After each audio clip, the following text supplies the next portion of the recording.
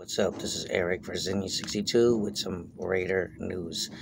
All right, I just wanted to talk about the press conference that Derek Carr had a day ago.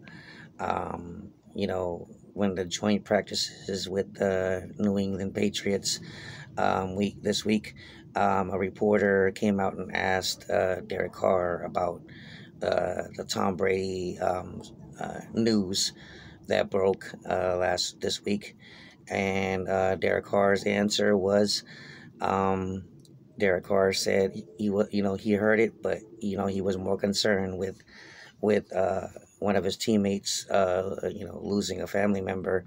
But at the end of the day, Derek Carr said, "What does it matter?" And that's my point.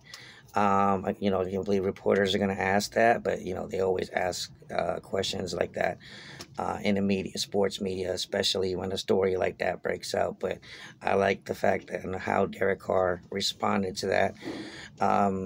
There's still always rumblings about if the Raiders are going to get rid of Derek Carr. Obviously, not in 3 years because the Raiders just assigned him to an extension. Okay, and if you go and look at Derek Carr's whole career, um, other than Amari Cooper, what weapons did he have around him? How many coaches has Derek Carr gone through his decades with the Raiders? Okay, and Derek Carr, the defenses haven't never been good for the Raiders. Okay, except for maybe in 2016, but I know the quarterback gets the spotlight, but football is a team sport, and you could sit there and say that Derek Carr is not mobile. He's not a mobile quarterback. He's a pocket passer. Okay, we never back then didn't always have a good offensive line as well. So now we're going to see with Devontae Adams.